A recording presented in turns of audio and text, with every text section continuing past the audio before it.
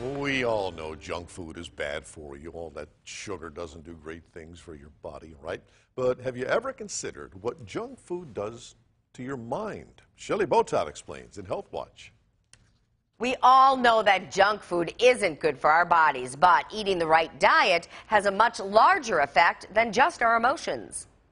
Researchers at Tufts University are proving that eating an apple a day really does keep the doctor away, and that confirms this doctor's advice. Well, there's a growing body of evidence that shows that healthy nutrition and medically tailored meals can significantly improve overall health outcomes.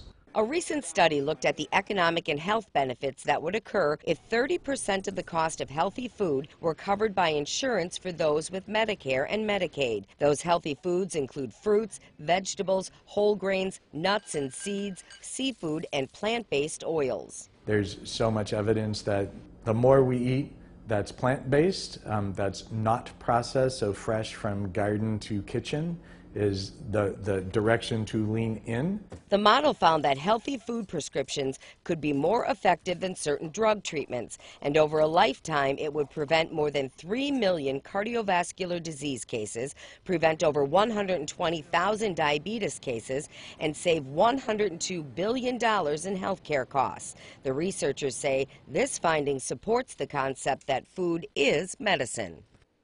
Healthline.com says the top 3 healthiest vegetables are spinach, carrots, and broccoli. The top 3 fruits: grapefruit, pineapple, and avocado. Now, this study was part of a collaboration of researchers working to identify cost-effective strategies to improve health in the U.S. And that's your Health Watch. I'm Shelley Botat, Local 5 News.